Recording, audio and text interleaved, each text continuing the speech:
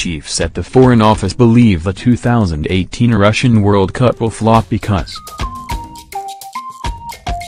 Foreign Office chiefs reckon next year's World Cup in Russia will flop because of the country's football yobs. They predict ticket sales will struggle, a Sun Freedom of Information request revealed.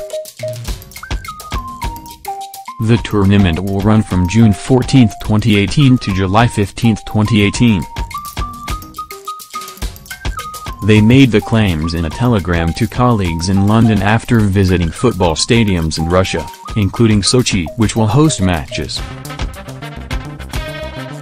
It said, "There are signs that ticket sales will struggle, partly due to Russia's poor international reputation including for hooliganism."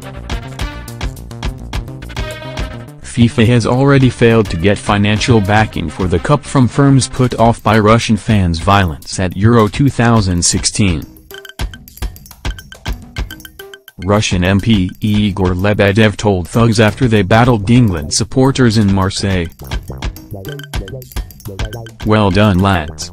The Foreign Office said British and Russian police have already met to discuss hooliganism. They said enhanced security measures will be in place.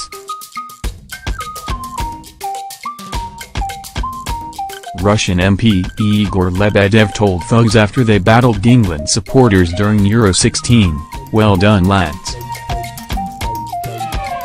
A view of Samara Arena, which is under construction ahead of the 2018 FIFA World Cup.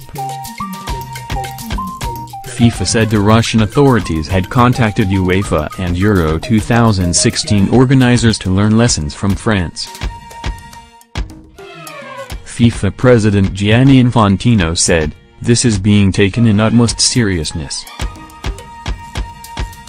The tournament runs from June 14 to July 15. Workers exploited at Russia's 2018 World Cup venues, Human Rights Watch